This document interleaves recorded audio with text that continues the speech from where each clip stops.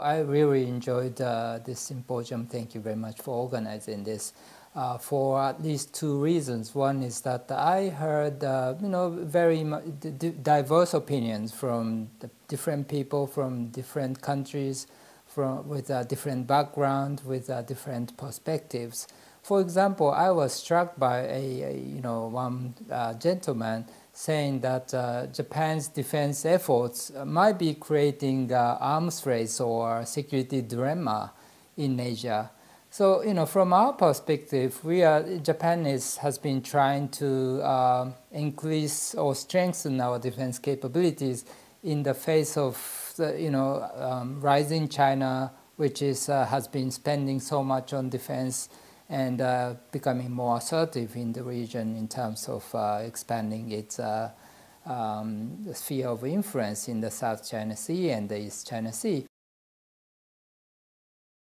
But so it was really different perspective. I didn't even think about it. So it's really a learning process. So I learned how we have to be able to understand different opinions with different perspectives.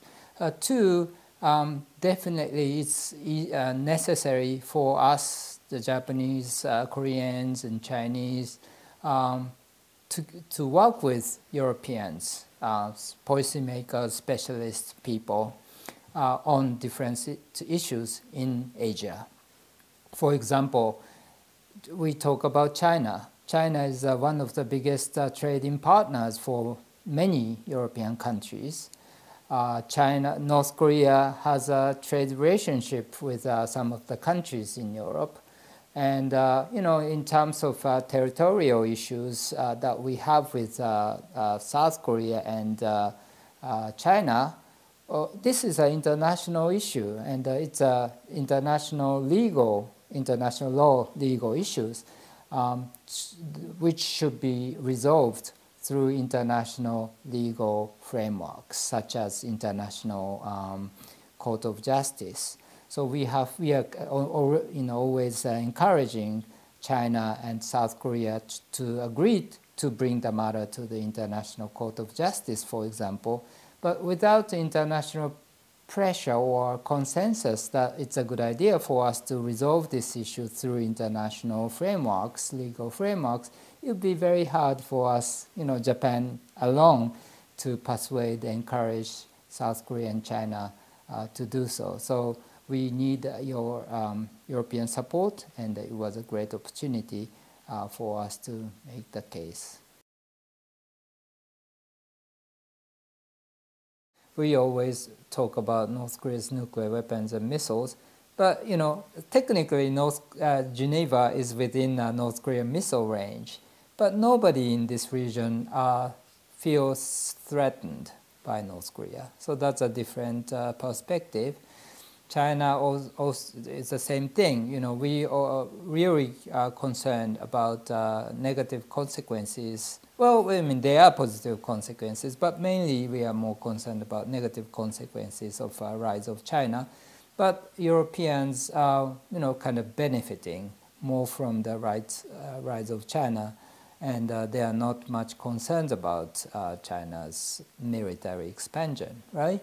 So there are very different perspectives that we have, but as members of the same international community, we have to coordinate our policies, and we have to understand the kind of concerns that each other have, and we as countries in Asia are concerned about rise of negative consequences of the rise of China.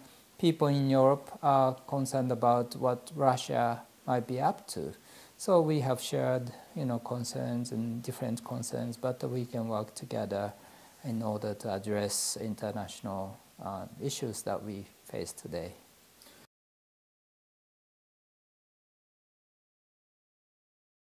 The United States has been becoming a little more isolationist. It's America first is the kind of slogan that Mr. Trump has been advocating. So this is the time that Europe and Asia work together and ride out this, it's not necessarily crisis, but difficult time by working very closely together.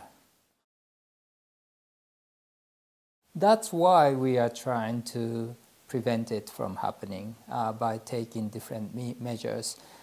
There are three pillars in the Japanese security strategy. One is to strengthen Japan's own defense capabilities. Two is to strengthen US-Japan alliance.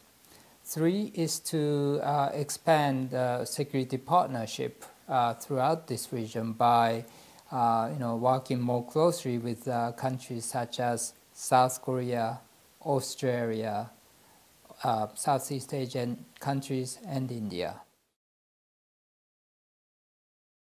So by doing so, we will try to maintain balance of power in the region. And actually, some people think that this is like a containment of China. I don't think so. This is actually conducive and in the interest of China too, because there are crazy people in China too. I mean, in any country, including China, there are hardliners as well as moderate leaders and thinkers. So what we have to do is to make it impossible for China to use force and expand its sphere of influence by illegal, illegitimate means. And if we can maintain peace, balance of power in this region, we would be in a better position to be able to discourage those hardliners in the Chinese leadership from taking aggressive measures and encourage more moderate ones to have an upper hand. So I think our effort to maintain balance of power in this region is actually in the interest of not only the US, Japan, South Korea, and other countries in the region, but also China.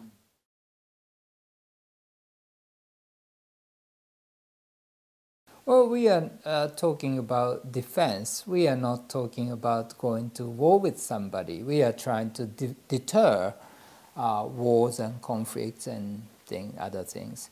Well, certainly we have to make our defense policy a little more flexible. But even with the current, constitution, there are lots that we can do. And I think, Mr. Abe is talking about revising the constitution, but he's not talking about revising the constitution in order to dramatically change Japan's defense policy or defense posture. Even if we try to, dramatically increase the military capabilities, Japan has a huge amount of cumulative government debt. We cannot afford much, to spend much more on defense, right? So there is a limit to what we can do. Even in developing towards collective security approach. Yeah, so now we can exercise the right of collective self-defense. What's good about it is that we cannot increase the defense capabilities significantly. So that with the new right of collective self-defense, what we can do is to actually use the limited amount of resources that we have at hand right now more flexibly, more creatively. So that's the point, and that's exactly what we are trying to do.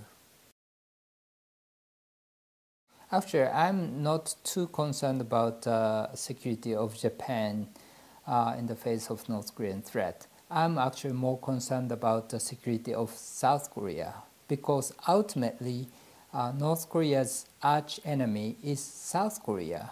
The two Koreas have been competing with each other as a limited, leadership position as the Korean nation in the past almost 60, 70 years. And so North Korea is still trying to compete with South Korea. And nuclear weapons and missiles are tools to be able to take an upper hand vis-a-vis South Korea. Because, in all other areas, be it economic performance, social development, or political,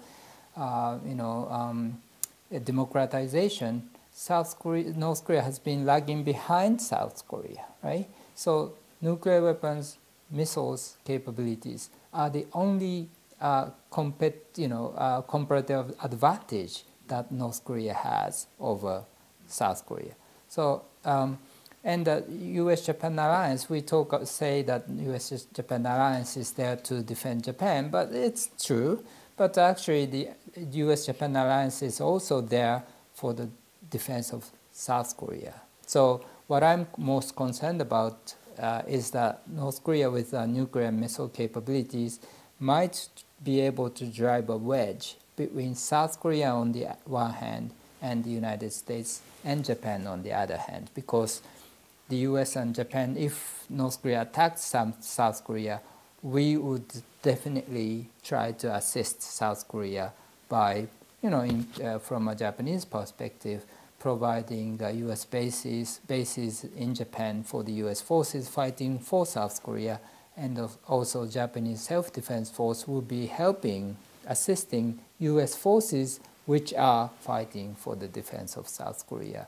And North Korea's nuclear missile capabilities might make it difficult. So we have to work, we being South Korea, the US and Japan, will have to coordinate our policies and keep working very closely together.